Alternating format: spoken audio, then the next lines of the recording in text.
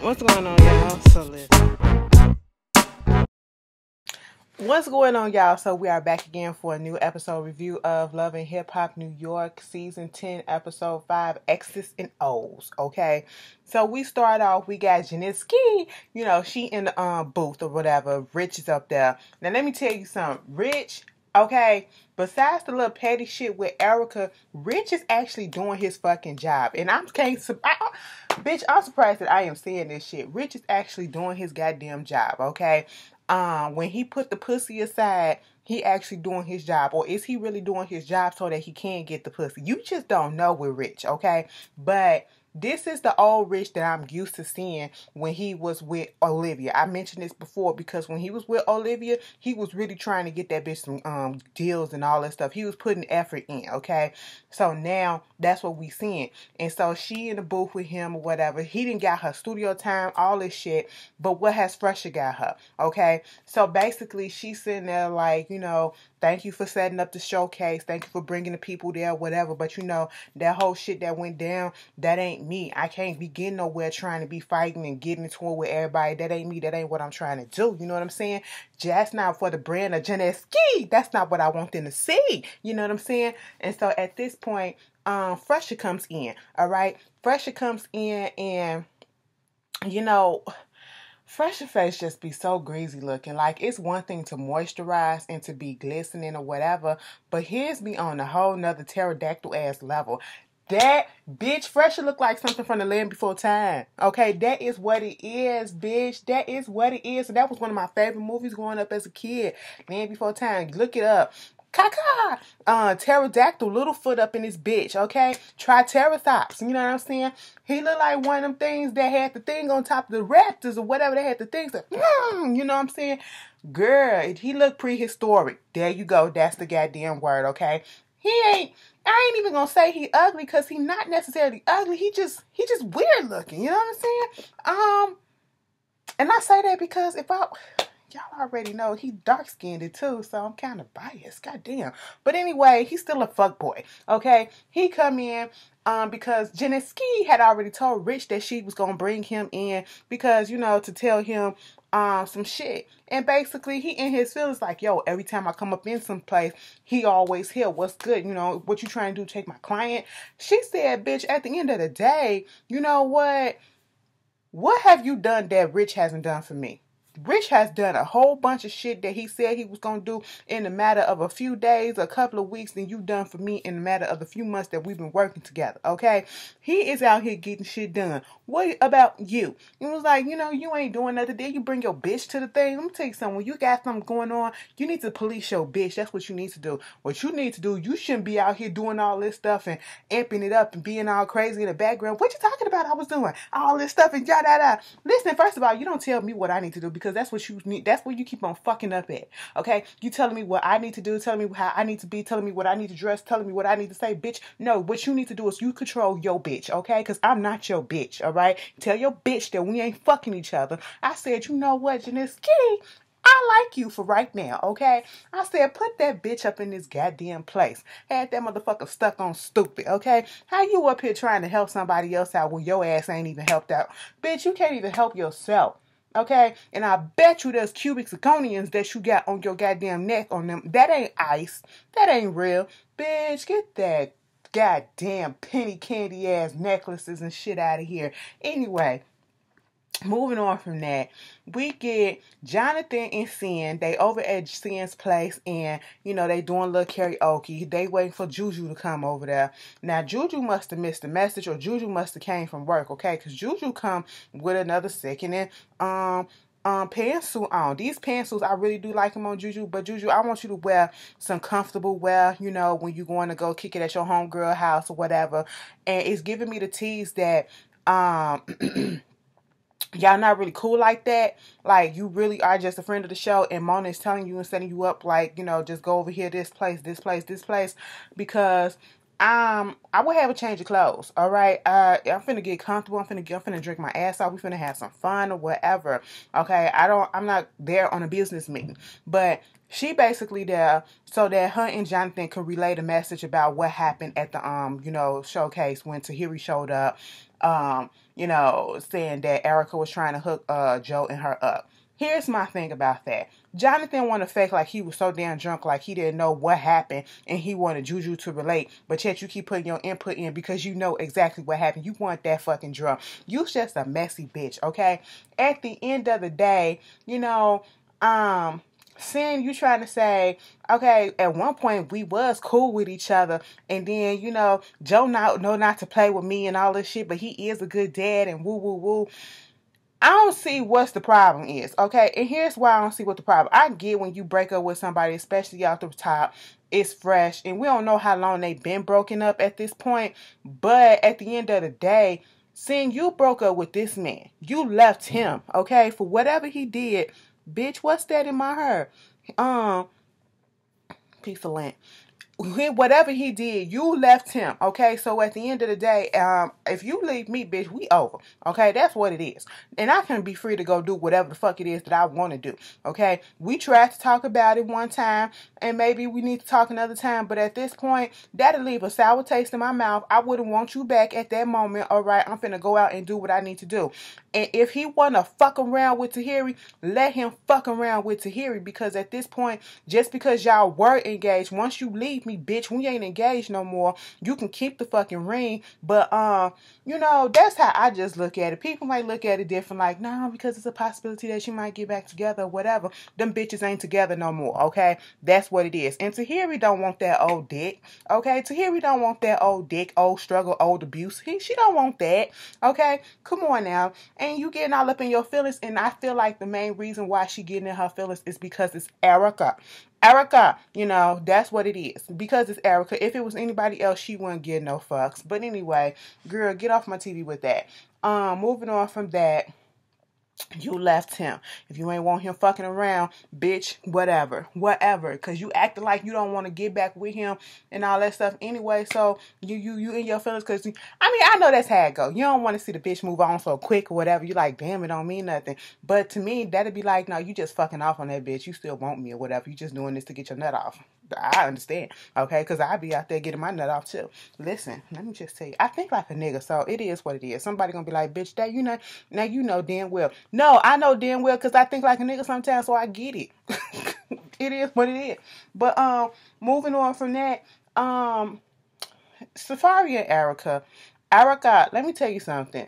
Safari, you invited Yandy, okay? That was an open invitation because even if you would have said if you wanted to come, bitch, she was going to say yes. You literally sent the invite out, all right? Do you want to come or not? That was a fucking invite. And, of course, you had a conversation with Erica, and not telling her whether or not you're going to invite Yandy when you said that you wasn't, but then you already did. So you are in the wrong, okay? Just apologize and move the fuck on so she can shut the fuck up. She hormonal, and I ain't got time for it, okay? Truth be told, y'all can head straight off this show because it's not working for me right about now. I don't like this Safari, bitch. I like the goofy Safari. Come through. Like, Erica, what you doing to him? You subduing him right about now, and I don't get it.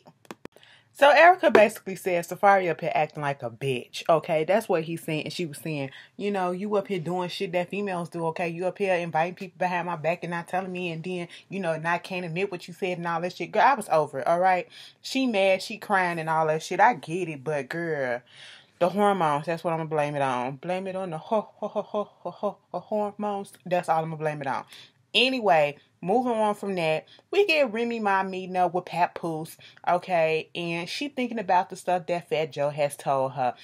She needs to get this album out. She really needs to buckle down, you know what I'm saying? She delayed the album over a year because the baby came and the album was due over a year ago, and so now she's contractually obligated to do this album. So girl, it's 2020, we still ain't heard shit, you know what I'm saying? They filmed this in 2019, bitch. Where the album at, okay? Can we get a fucking single that's gonna stick? You know what I'm saying? Girl, like, truth be told, we joke or whatever, like, I'm pretty sure nobody's really checking for Remy's album, but I would love to listen to it because Remy got lyrics, okay? Remy got bars, you know what I'm saying? Remy got raps, and I want to hear rap. I want to hear real rap, and my whole thing is, Jay-Z, snatch Papoose up and put his ass on Rockawell. Rockawell, that's the clothesline. Put himself on Rock Nation, since y'all signing up everybody and they goddamn mama. Put his ass on there. You know, he independent and shit like that. You know, he got some deals in the pot or whatever. And so, you know, Remy telling him she about to go down to Miami to write and all this stuff and get this shit done. And he said, I can't go with you because if I go with you, all this stuff, you know, people coming at me, distributions and stuff like that, since I'm independent, all that's gonna fall to the wayside. I already put my career on hold for your ass when you went to jail. Ain't nobody tell you to shoot that bitch, okay? You know, that's basically what he said without saying it, but I put that in there because I know that's what he was thinking, but he was thinking about black love at the same time. So, you know, he ain't want to be messy, you know, because that's his wife. But I can be, okay? And so at this point, you know, he was like, I can't go down into Miami with you or whatever. And she said, but see, bitch, I need to go down to Miami and then get the baby or whatever. Who gonna watch the baby? He was like, listen, why don't you just leave the baby here with me? And, you know, I go down, you go down there to Miami and you do whatever you gotta do. What?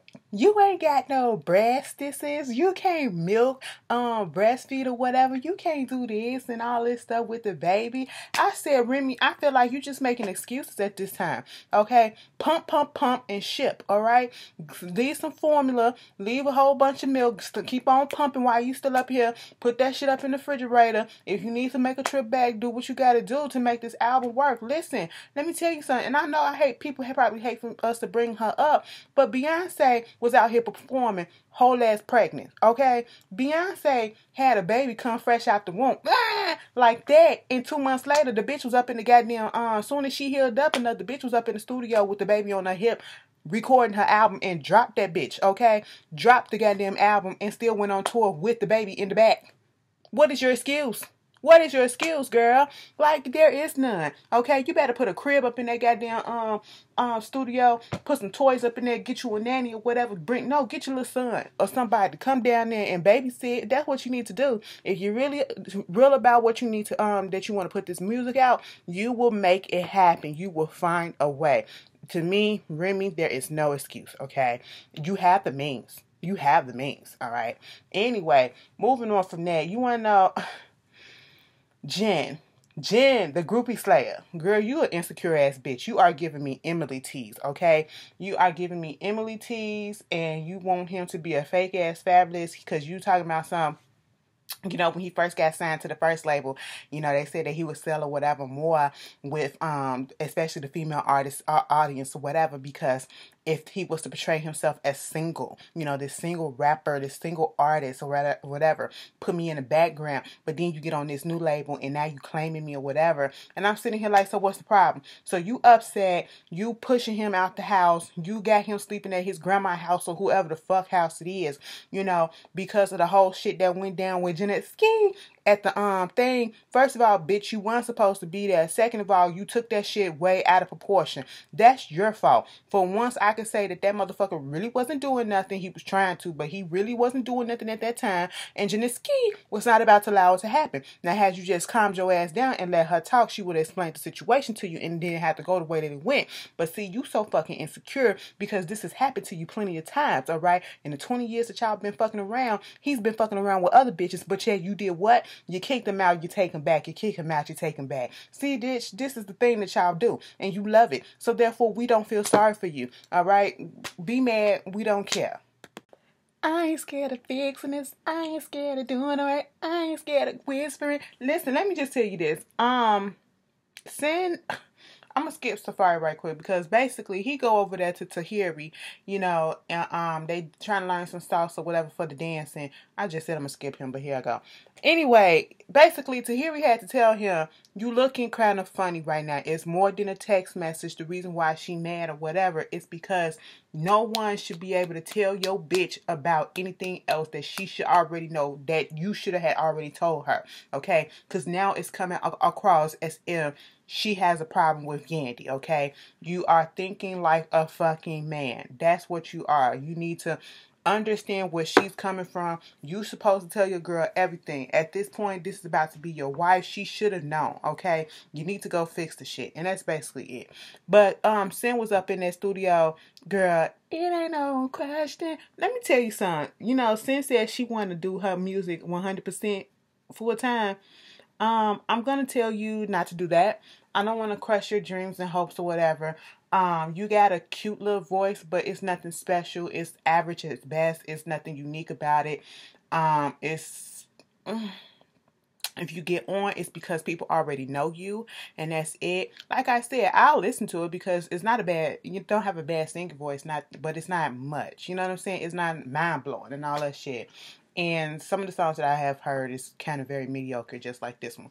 I'm just saying, I ain't trying to put people down, but you have to get constructive criticism. I want some stronger shit, okay? I'm tired of this bubblegum, popcorn ass shit that's coming out and people calling it R&B or whatever. No, let's get some depth into our goddamn lyrics and shit like that. Let's move the crowd, goddamn, move the bones in my body, bitch.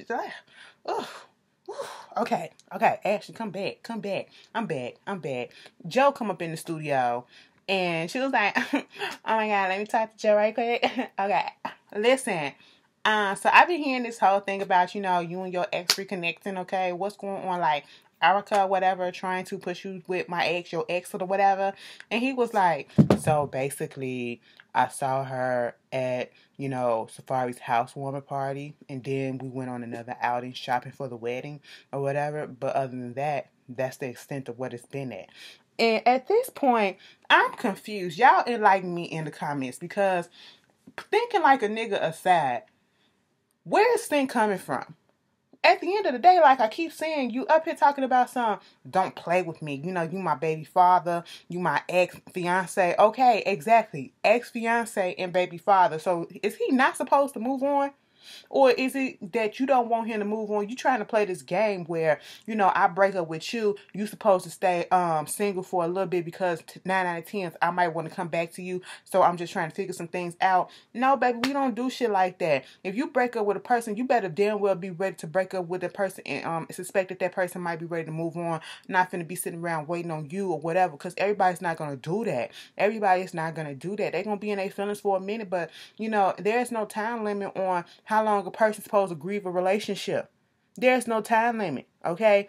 And like I said, if we real petty and if we real hurt, like, bitch, you hurt me for breaking up with me over some stupid shit that ain't even happened. But then again, you said that he cheated, so why would you want him back? So he ain't supposed to be with nobody else? Why do you care if he was to get back with his ex? At least it ain't no new bitch. At least it ain't no new bitch that you got to get to know and all this. Girl, I'm confused. Put it down in the comments. I'm sitting here like sin. But you not bothered, but you are bothered as fuck.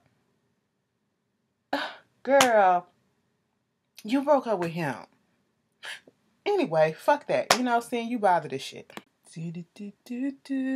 Anyway, so as we get into the episode, what happened? This whole thing with Remy Ma. So Remy Ma took my advice while I was leaving this review. She knew I was going what I was saying, and I said, put that baby on your hip and get in the goddamn booth. And that's what happened. And get you a little nanny or somebody to freaking do what they gotta do. Like, that's what happened. Real, I ain't gonna say real mothers, but mothers in general will make a way, okay, to get shit done, okay? It's a lot of single mamas out here that's still out here working. They ain't out here complaining or whatever. You got the means, bitch, okay? So you better get somebody up here to watch your baby, and then you do what you gotta do, okay? And that's what she was doing. Now, that was one interruption because the little baby started crying, okay? She ain't really started crying. She started making a little noise, okay? So she gave her to the little nanny babysitter, whatever. That's cute or whatever. She get up in there, she started rapping off and doing some more because the mothers got to do this and then we got to do that with the dresses and the cut and all this. And then she get a phone call. FaceTime from Fat Joe. And I'm like, girl, you in the booth, put that shit on vibrate, okay? Put that shit on vibrate or silent. We got to get, be serious about this shit, okay? Don't bring that up in the booth, you know what I'm saying?